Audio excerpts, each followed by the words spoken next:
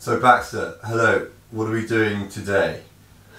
Alright, so we're going to go on to our first big question, the first big unanswerable question. I'm going to try and provide you with an answer that you find satisfying, that you feel is correct. And we're going to go from there. So we're going to go for the first big question, the one that's troubled mankind since the dawn of time, which is what came first out of the chicken and the egg. It's a famously unanswerable question. To a certain extent it has a relatively easy answer in that you can either say the chicken or the egg. But actually the difficult question in what came first, so the chicken and the egg, is the follow-on question. So if I say the chicken came first, the follow-on question is, well, where did the chicken come from? And if I say the egg came first, then the follow-on question is, what laid the egg? So if you want to answer the question of the chicken and the egg, what you have to answer is one of these two ancillary questions, the immediate comeback question. So we're going to try and clear our minds. We're going to try and think, based on the knowledge we have of our world and how it works, which one of these actually came first. So what we're going to do is we're going to pretend that my pen here is a theropod dinosaur. It's a kind of velociraptor type creature. The Chicxulub kind of meteor impact has just taken place and this little critter is running around in a panic.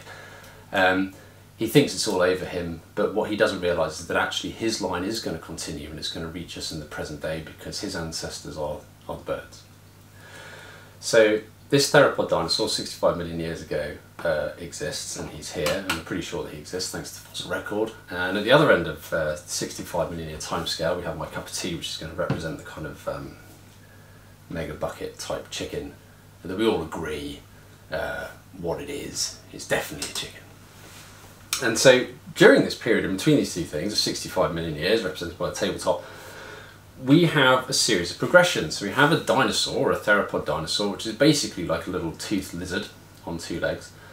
And through the generations, it becomes more and more bird-like through the process of evolution until you have something which scientists will argue, is it a lizard or is it a bird? And then another million years later, everyone agrees it's a bird. And then from the point we have the bird, we then have a bird that becomes more and more chicken-like until eventually we have the chicken. When you get to about here on our timeline, you'll have a creature that's very similar to a chicken. It's becoming more and more chicken-like, and there'll be a period of time during which there will be disagreement as to whether or not the creature that you're looking at, the fossil that you're looking at, is the fossil of a chicken or whether it's the fossil of some other progenitor of the chicken. So somewhere in this gap is the first chicken, but we're not entirely sure where.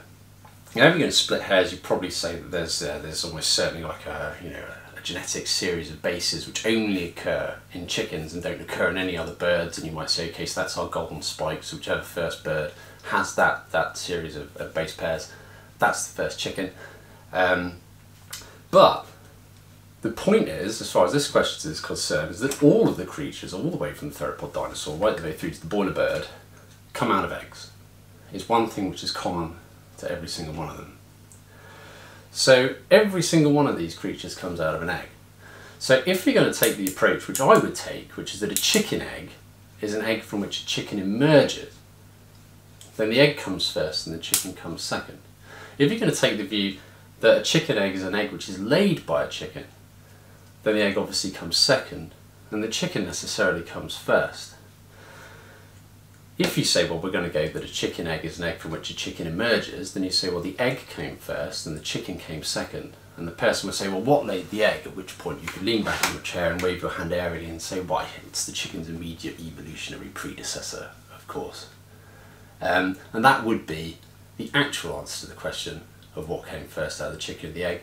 Because whilst it's very unlikely that a bird can change from being a non-chicken to being a chicken during its lifetime, because the chances of there being damage to one of its cells, which turns it into a chicken, which doesn't either become cancerous or get gobbled up by the other cells, is extraordinarily low.